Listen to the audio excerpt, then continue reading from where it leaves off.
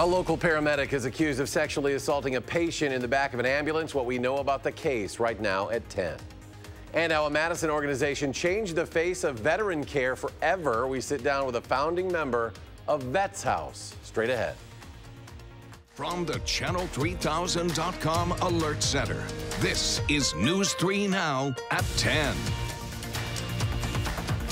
A Madison paramedic is accused of sexually assaulting a patient in the back of an ambulance. 36-year-old Timothy Ovidal is facing felony sexual assault. Madeline O'Neill following this story. She joins us live at the Dane County Courthouse with the latest. Maddie? Hi, Eric. Ovidal is out tonight on signature bond. Court ordered here earlier today to stay away from the victim and any work involving health care. Those who worked along with Ovidal say this news is hard to comprehend. Just don't want to hear that about anybody that's on your service or works for you. Difficult situation. In a profession known for helping patients, it's tough to hear allegations that one of your own did the opposite. So he's been with us for 13 years and just a real hard working volunteer that you'd never expect anything like what I just found out. Up until 2 months ago, Chief David Bloom says Timothy Ovidal was a firefighter with the Town of Madison Fire Department. Now he's accused of sexually assaulting a patient on a transport from Janesville to Stoughton in May. According to court documents, the patient says she was strapped to a gurney in a Ryan Brothers ambulance alone with Ovidal when he groped her, exposed himself to her, and whispered inappropriate things in her ear. The woman told deputies she was too shocked and scared to yell for the female driver. These are all first responders, and they have the public's trust, so it makes me sad. Mark Cohen, executive director of the Wisconsin EMS Association, says additional staff members could help in situations like this. 3 persons on a rig would help to alleviate some concerns and questions about things that go on in the ambulance. But that can be tough to manage with statewide worker shortages. The other option is I do know of a for-profit service in Wisconsin that uses cameras in the back of their ambulance. Always something that should be considered. In the meantime, Bloom hopes the public won't forget all the good paramedics doing their jobs. Don't let this one incident cloud the horizon. And says he'll try to use this as a learning experience with his crew. Don't take it lightly. We take it seriously and we'll learn from it. According to the Department of Health Services, in situations like this, it suspends a person's EMS license pending the results of the court case. Ryan Brothers Ambulance has no comment for us today, and Ovidal has denied these charges to authorities. He's expected in court next month. A former Wisconsin dairy princess convicted of killing her ex-boyfriend's fiancée will soon be released from prison. That case was featured in the TV movie Beauty's Revenge and aired on NBC and Lifetime. The Wisconsin Parole Commission has granted release for now 50-year-old Lori Esker. She's expected to be released from a Racine County facility tomorrow. Esker, convicted in 1990 of first-degree intentional homicide in the death of Lisa Chehaske. The 21-year-old woman was engaged to Esker's ex-boyfriend. Chehaske strangled with a belt in a car in a Rib Mountain motel parking lot back in 1989. The man who drowned this weekend in the Wisconsin River has been identified as an instructor at Madison College. Koo Her had worked there for the last 30 years. Officials say he was visiting the river this Saturday with family when his children swam out too far. He went out there to save them, but drowned. His body was found yesterday about 10 miles down the river. Members of the Spring Green community are continuing their conversation about a proposed dog breeding facility.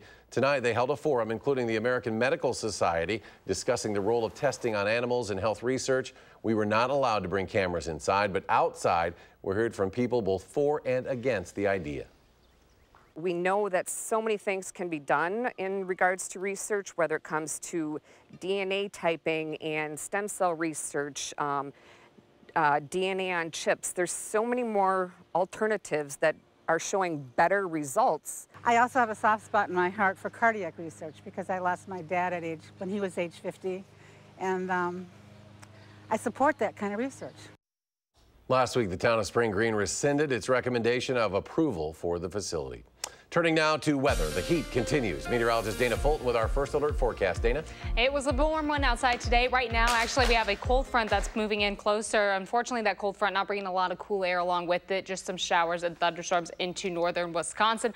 Starting to see a few isolated showers right around Camp Douglas and the Dells. Most of that rainfall, though, falling apart as it does move further south. Right now we're at about 81 in Madison, 77 in Janesville and in Mineral Point, close to 80 in Prairie du Chien. Now, as we head into tomorrow morning, plan on our temperatures dropping to the upper 60s, but we're in for another sunny, warm and humid day. That trend is really going to continue as we head towards the end of the week. We'll take a closer look at what's ahead with your 10-day forecast in just a few minutes. Dana, thank you. The Milwaukee Brewers paying tribute tonight to a fallen Milwaukee police officer. Before tonight's game against the Braves at Miller Park, there was a moment of silence for Officer Matthew Rittner, who was killed earlier this year while executing a search warrant. His wife, Caroline, who also threw out the first pitch, was presented with the Rittner jersey that hung inside the clubhouse throughout spring training. 11 people were injured today when a roof collapsed. This was at a California casino, happened at Larry Flint's Lucky Lady Casino in Gardenia. Aerial footage appeared to show the collapse occurring in the area of two large commercial air conditioners. Right now, the cause of that collapse is unknown. The man who rammed his vehicle into a group of protesters in Charlottesville 2 years ago received a second life sentence today. James Fields Jr. killed a woman and injured dozens of others during a white supremacist rally in August of 2017. Today, a Virginia judge upheld a jury's recommendation and sentenced Fields to life in prison plus 419 years. Last month, Fields was also sentenced to life in prison on federal hate crimes. We are now 1 year away from Milwaukee hosting the 2020 Democratic National Convention. Today, city leaders gave a progress report on preparations. Mayor Tom Barrett says one of the biggest hurdles remaining is a formal security plan. They should know by January what area and what streets will need to be closed off. I understand the Secret Service, their number one concern, number two concern, and number three concern is safety, as it should be. We also want to make sure that businesses and individuals can move around the heart of the city as freely as possible. DNC leaders say Milwaukee is ahead on both fundraising and hotel accommodations, but most of the work is still in front of them. There is one area where the city needs to play catch up. That is transportation.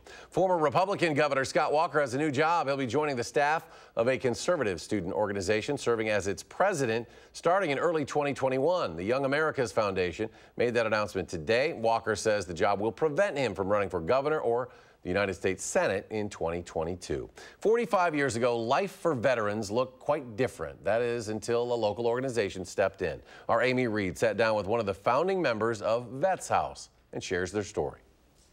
There was a time Doug Bradley thought Vietnam was the worst thing that happened to him, but now he sees it differently. It changed my life. I mean, I would never be the person I am, having the conversation with you that I'm having the friends and the impact that I've had, caring about the issues that I care about, if it really wasn't for that experience. So basically, I owe it everything. Before he could know that, he first had to come home to this. Veterans were returning to campus, using their GI Bill, trying to get their lives together, and there wasn't a lot of support for them. There wasn't a lot of support for veterans from the war in general. When he saw a couple men try to fix that through the organization Vets House, he wanted to get on board, first directing vets to resources, then placing them in jobs, then becoming the nationwide model for organizations like theirs. We decided that another generation of veterans was not going to have to put up with what we did. It just wasn't fair to them. You could disagree with the war. You could disagree with Vietnam or Iraq or Afghanistan or Yemen, wherever you are. But, you know, don't put the burden on the veteran. Through the 45 years, he has a lot of favorite moments, countless veterans and friends that will last a lifetime. But in the course of that, I worked through some of my own stuff. You know, I realized that for me, helping other vets was a way for me to help myself. Now he hopes the work they did won't be forgotten, not just the effect it has, but the reason they did it. It takes more of us. I think it's just beyond thank you for service. It's like, you know, how can I help? Or what do you need? Or do you want to talk about your experiences, a way that I can better understand what you've been through? I think we need to do more of that kind of thing. Amy Reed, News 3 Now. This weekend at its 45th birthday party, the group was honored with a commendation from the governor, another honor for their long history of helping others. Still ahead tonight, our stretch of hot and humid weather has just begun. Dana will have her extended forecast when we come back. But first, now in its 6th year, how a local nonprofit group is providing some much-needed shade for underserved parts of the city.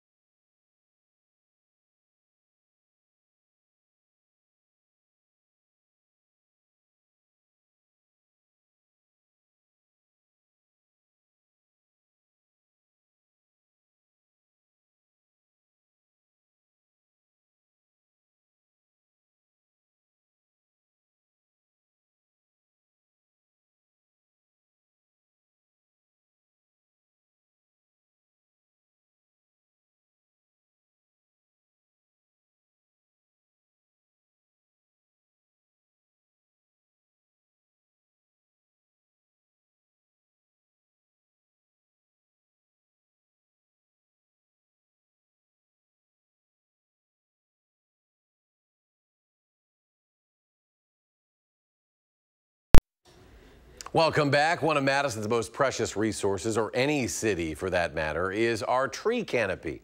In recent memory, elm trees and now ash trees have fallen to disease and insects. A 9-member urban forestry task force has been looking into how to increase the canopy on both public and private land. Our Mark Kane shows us how the Urban Tree Alliance's Madison Canopy Project is helping that effort, one tree at a time.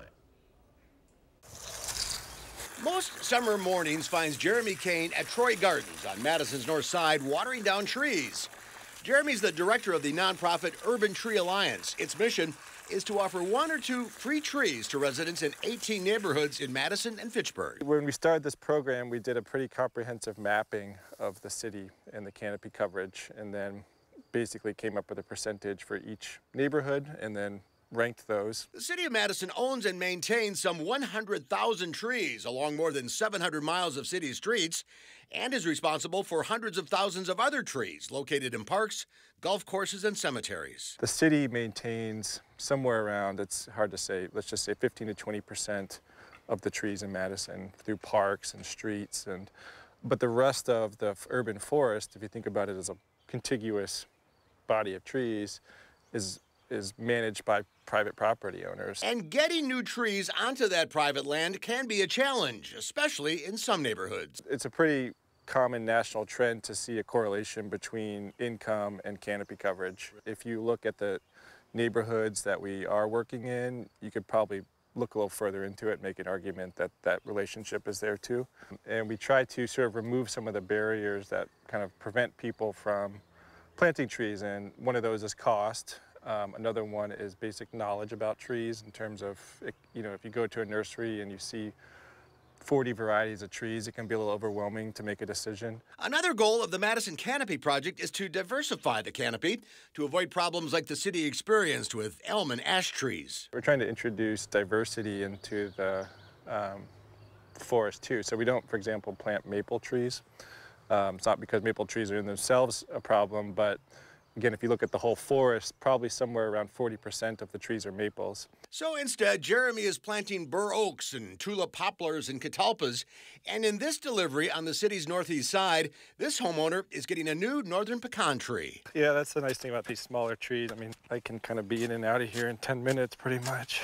Now in its 6th year, Madison Canopy Project has planted more than 800 trees. You know, there is a little bit of a paradox where people who want trees are often people who like trees, who are people who have trees.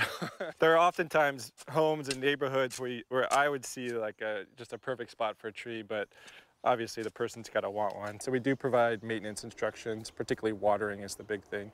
And then protecting it in the wintertime. And just like that, in less than 10 minutes, Madison has a new tree, which in time will ensure a healthy tree canopy.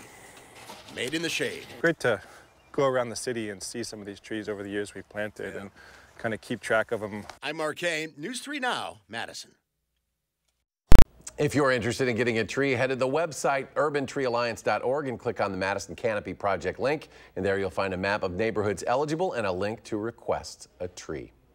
Well, trees are going to have to deal with some serious heat. Some of them like it, though. They like the humidity and the moisture in the air, but boy, it's hot and we're heading for more. It's hot, the heat's coming through, and as you have said, a lot of trees happy about it, a lot of plants happy about it. I'm not so happy about it. I don't think my dog's happy about it. Mine neither. Nope. It's going to be very humid for us for the next few days, unfortunately. Now, we did have a really nice evening, warm outside, but not too bad. Here's a nice time lapse, actually, of our sunset from our Edgewater sky cam. Of course, after sunset, our temperatures have dropped off a little bit for us. Not too much, though. Temperatures are still holding on to the 80s. We did hit a high of 88 today. We should have been in the low 80s. It felt like summer was just a little too much summer. We shouldn't have warmed up quite that much this afternoon with the sunshine. We started the day off in the mid-70s. Overnight, we are going to drop a little more. We'll fall to the upper 60s, but still very mild and muggy over the next few hours. Looking to the north, there are some showers and thunderstorms right now. That's associated with a cold front. Unfortunately, those showers really breaking apart as they fall southeast. We are seeing a few raindrops falling right around Camp Douglas and the Dells. So I wouldn't be surprised if we do have a few isolated showers, again, drifting a little further southeast, but not a great rain chance for us. This all associated with a cold front that is moving southeast. Unfortunately, it's also falling apart along with the rain. So we aren't expecting any cool down tomorrow nor any drop in the humidity. It's going to really stall across the northern Midwest and put us in a little unsettled pattern. That's going to lead to just an increase in our temperatures and increase in humidity over the next few days. Right now we're at 81 in Madison, 73 in Dubuque, a southwest breeze for us. Again, heading into tomorrow morning, those shower chances die down. Partly sunny sky for your Tuesday. And by Wednesday, we're also looking at a partly sunny sky, but a slight chance for a shower possible later in the day. Same goes for Thursday morning, slight chance for showers. But Thursday and Friday, it's going to be hot outside and very humid for the end of the week. Overnight, plan on a partly cloudy sky. We'll be in the upper 60s for overnight lows. Again, partly sunny for Tuesday, but temperatures will be close to 90 for those afternoon highs. And the same goes as we head into Wednesday, another day that's going to be warm outside. Wednesday, though, the good news, if we do have some showers pop on up, that's really going to stop our temperatures. It snuffs them out a little bit, so we only see our highs stop in the mid to upper 80s. Heat index readings, though, they'll be climbing into the mid to low 90s for Tuesday afternoon, and then heading into Wednesday afternoon. Plan on those heat index readings in the mid to low 90s. That's just for Tuesday and Wednesday. The trend continues to warm on up by Thursday, Friday, and Saturday. We are expecting a very hot end to the week. Because of this, we already have an excessive heat watch that has been issued. Not in effect yet. It goes into effect on Thursday, but it's been issued for the southwest corner of Wisconsin. Grant County included in that, stretching west and south into northern Illinois. The Milwaukee National Weather Service office is holding off a little longer just to wait and see how things kind of play out over the next few days. They haven't issued anything for the rest of southern Wisconsin, but it's still going to be hot outside. So that's why we have alert days in the forecast stretching through the rest of the week. Those heat index readings for Thursday, Friday, and Saturday will be into the triple digits. Overnight low of about 69 in Madison. Tomorrow we're planning on a high of 90. It's going to be very hot and humid outside tomorrow, Wednesday, Thursday, Friday, and into the weekend. Temperatures will be in the low 90s for Tuesday and Wednesday, mid 90s for Thursday and Friday. By Saturday and Sunday, we're still well above average. Thankfully, heading into next week, we see a little bit of a pullback in the heat. Still a little above average in the mid 80s. We should be in the lower 80s, but mid 80s better than the mid 90s. And heat index readings closer to 90, better than being in the triple digits. Yeah, you got to bear with it. You got to deal with this. It's going to be a hot stretch. It's going to be a hot stretch for us. So we're going to go steady. I think everyone should just be a little slower if they're outside and take some breaks if they can, if they have a lot of outside time. Good call. All right, Dana, thank you. Forward, Madison FC hosts the top team from Mexico at Stevens Field tomorrow night. We'll have that story coming up next in sports. Wisconsin.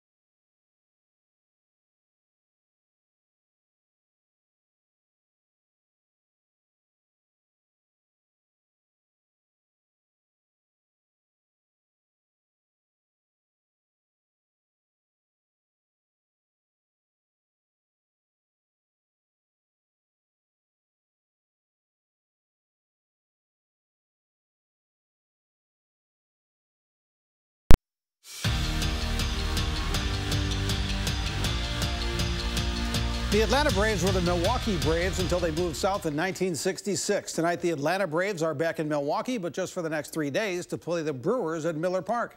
Adrian Hauser gets another start for Milwaukee. He's cruising along until this. Freddie Freeman hits it 424 feet off the scoreboard in center field. That's a 3-run shot. That's the difference of the game. The final score is Braves 4, Brewers 2. At Wrigley, the Reds lead the Cubs 6-3 in the ninth. Forward, Madison FC has been filling Stevens Field all season long, and tomorrow night it's another sellout as the Flamingos play the Mexican soccer team Leones Negros. That team features Mexican star Omar Bravo, who's the all-time leading scorer for Guadalajara with 132 career goals. Madison's Latino community is really going to come out to watch this one, so it's more than just another exhibition match. Any chance you get to host an international game in your home stadium in front of your home fans, it's exciting, and it's going to still be a quality match. They're bringing all their top players, and it should be an exciting night for everybody, and we're looking forward to the game. I think it just, in every game, the fans are just up for anything, and they always show our support, so I think it's going to be pretty exciting for everyone. College football season is basically here. Friday, the Badgers will be in Chicago for Big Ten Football Media Day. The season opener is at South Florida, a month and 2 weeks away. Running back Jonathan Taylor is going to get all sorts of hype this year as a Heisman Trophy candidate. Today, he's named on the watch list for the Maxwell Award as the nation's best player. Taylor needs 2,235 yards to pass San Diego State's Donnell Pumphrey for the most rushing yards in NCAA history. And don't forget, he's only a junior. The Badger men's hockey team is practicing for a road trip, 2 exhibition games at the end of next month against the University of British Columbia in Vancouver. Sophomore defenseman Wyatt Kalnick is the only player on the Badger roster who's from Canada, specifically Virden, Manitoba. Yeah, should be fun. I'm from Canada, so I'm looking forward to it. Then I can show some of the guys here that maybe don't like Canada as much as America, but it'll be fun. Just how nice it is up in Vancouver and BC, and I'll try to maybe get the guys some poutine. If you play the video game Madden NFL 20, the new player rankings are out. The highest rating for a Packer goes to left tackle David Bakhtiari, who gets an overall rating of 97. Wide receiver Devontae Adams ranked 9th at his position. And Aaron Rodgers' rating took a beating. Last year he was 99. That was the best in the game.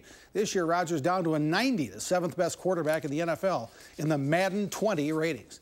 And Giannis Antetokounmpo was at Yankee Stadium on a Nike promotional trip. They could hardly fit his name on the credential. He hangs out with pitcher CC Sabathia, who's 6'6", 300. Giannis is 6'11", 242. All right, Greek Freak gets his first chance at hitting a baseball. Well, you had to figure that was going to happen. So they get a little taller batting tee, and there it is. Giannis is the MVP, but not at baseball. And we'll be right back.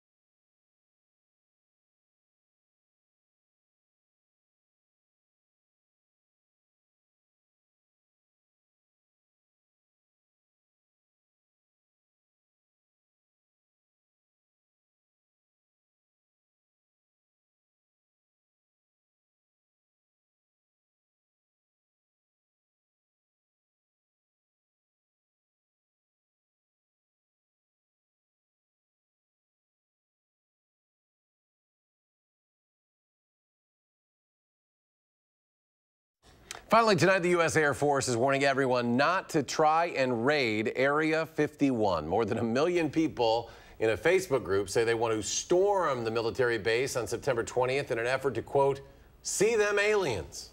The page states that the whole thing is just a big joke, but the Air Force is not laughing. It issued a statement saying, quote, we would discourage anyone from trying to come into the area where we would train American armed forces. The mysterious Area 51 has been the subject of conspiracy theories for decades. I'm sure it is quite hot out there. It is certainly hot here as well, and it's going to stay that way for a while. It is. The heat really settling in and staying at least through the rest of the work week and into the weekend. Temperatures will be close to 90 again tomorrow, the low 90s on Wednesday, mid-90s by Thursday, Friday, and Saturday, with those heat index readings well over 100, unfortunately, for us. All right, Dana, thank you. Thanks for joining us for News 3 Now at 10. Charlotte's back tomorrow. Have a great night.